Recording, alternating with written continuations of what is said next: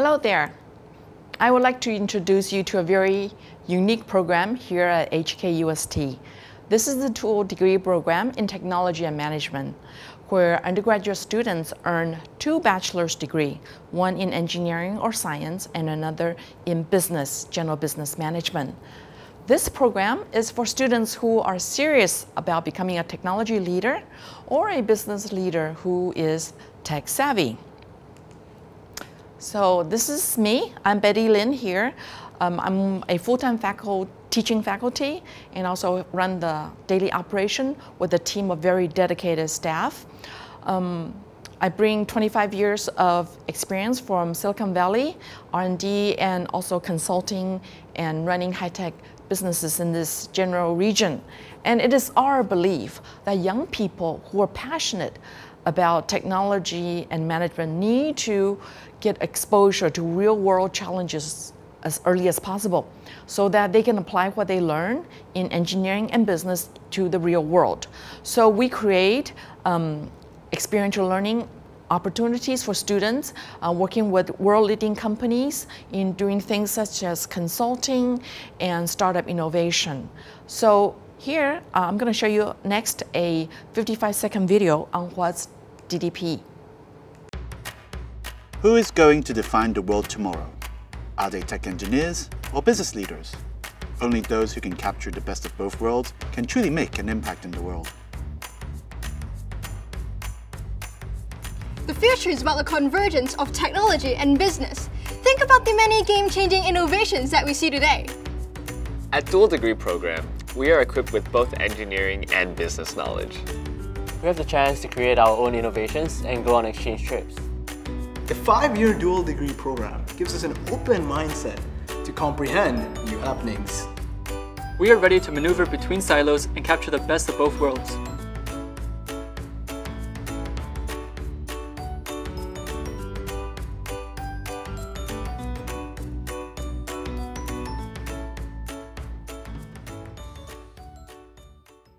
So why did we create this program as far as 16 years ago? Well, actually, we saw the need already way back then that companies who know how to use technology to drive their business are the leading companies. And there is a shortage of supply of such leading engineers, scientists, and also who are visionaries and ambitious and able to influence others. And so that's our goal, to develop future technology and business leaders.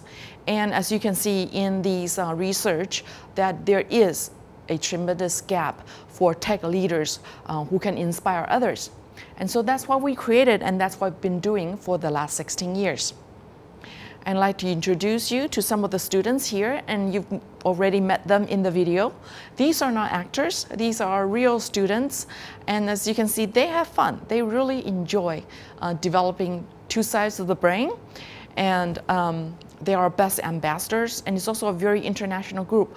There's at least 7 nationalities here in our cohort, and as a matter of fact, there are 2 brothers here, an older brother who brought his younger brother into the program.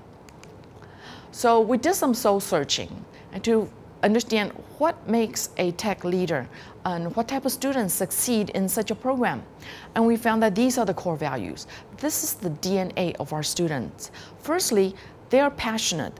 They really are passionate about both technology and business equally. And so they enjoy doing a curriculum in engineering, science, and business, running back and forth between 2 schools and developing 2 sides of their brain, and having 2 mindsets and 2 skill sets.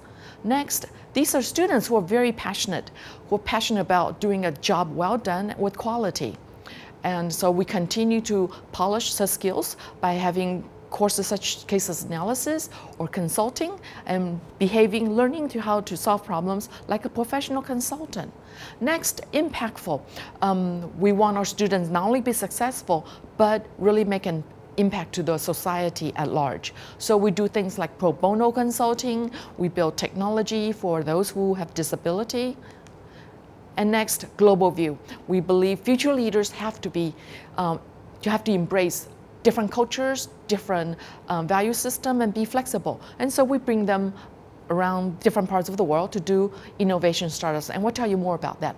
And finally, with all these skills under the belt, become a leader is very natural.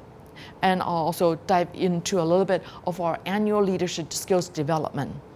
So again, our students, they learn tech and management, and for the tech part, they have 11 choices. 10 options of engineering and 1 option of science in biotech, and then in business. So by developing themselves in both sides throughout the whole undergraduate curriculum, they really are true business and tech people. Okay. Next, leadership development. And leadership is something that takes confidence and to be developed over time. This is an example of how we develop our students in leadership. First thing they do upon joining this program is we send them to a 3-day, 2-night leadership survival camp. We throw them to Saigon, they jump in the river, save each other, have a great time, and also develop friendship because they just came out of high school, they don't know anyone. And we have a lot more programs like this. The good thing about this program is we're also profiling our students' leadership skills. And over the next 5 years, every year when we meet with them, we build and give them feedback on their holistic leadership development. Next, a little bit about how we develop our students' professional skills. These are very high value skills in critical thinking, in problem solving, and being able to convince others. And we do this step by step. We start with one-on-one simple problems, then we do to feasibility study, 2 to 4 students, then we do consulting in a larger team, and finally we do international business plan competitions where our students work with multinational, even graduate students from different universities. So here's an example where we do case problem solving. Students master basic skills such as design thinking, how to write a business plan, how to use MISI framework. Next, feasibility studies. We use problem statements proposed by our partners such as Swiss Bank, UBS Bank. So our students started getting exposure to technologies such as blockchain, AI, machine learning very early on, and they also meet people, executives in corporate settings.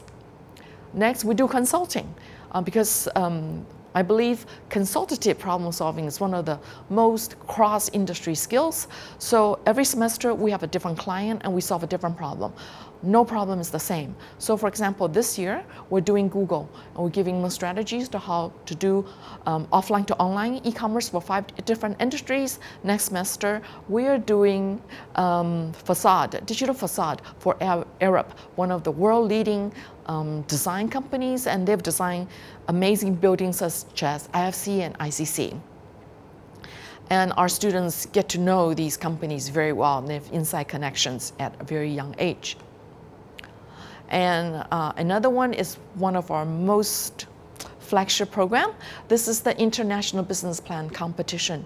And it takes place around the world because we collaborate with universities from countries such as Germany, United States, and Brazil. And we take turns hosting, so we go to a different location every time. So example here, these are some of the places we have gone. Brazil, Shenzhen, which is a leading location for hardware.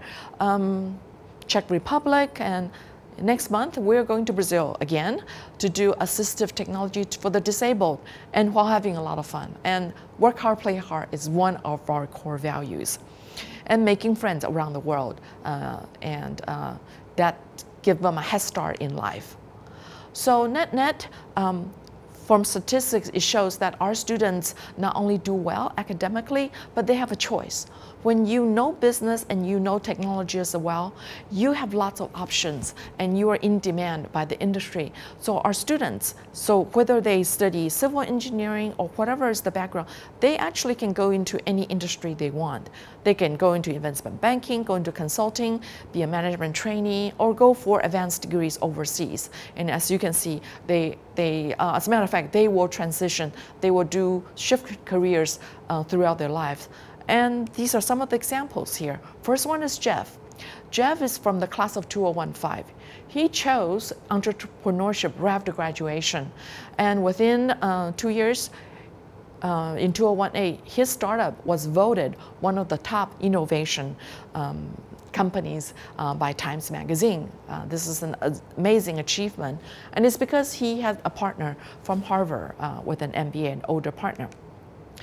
This is another example of our students, Sunny and Jovian.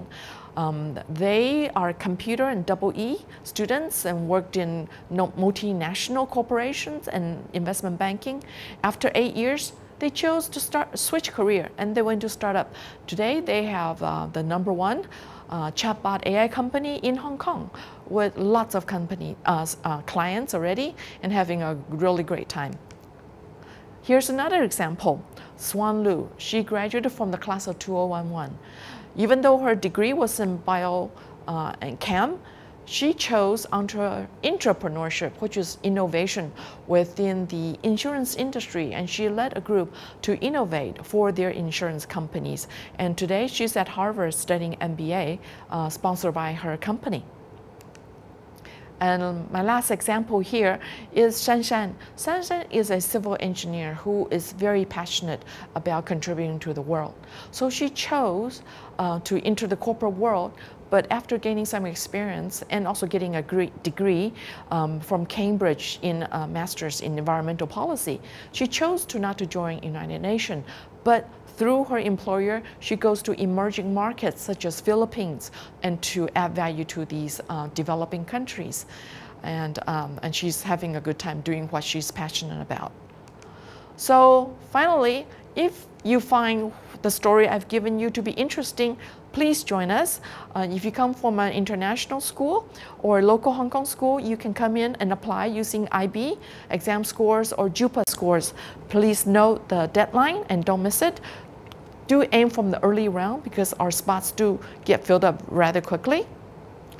Or another way, yes, specifically about JUPAS admission, these are some of the subjects and then the basic requirements and the cutoff. So on our website, you will see that there is a formula for how to calculate the admission requirement. So for example, math is ×2, English is ×2. So you can find out more about it on our website. And for the students who haven't decided yet, you can join HKUSD by joining one of the schools first, such as engineering, science, wherever, and you don't need to declare yet. And then after one semester, once you've decided, you can come in using your grade point average from your first year, and then plus an interview score, and then join us in year 2. So for more information, you can find out or send us an email or follow us on the social media platforms. So look forward to meeting you. Thanks for your time. Bye-bye.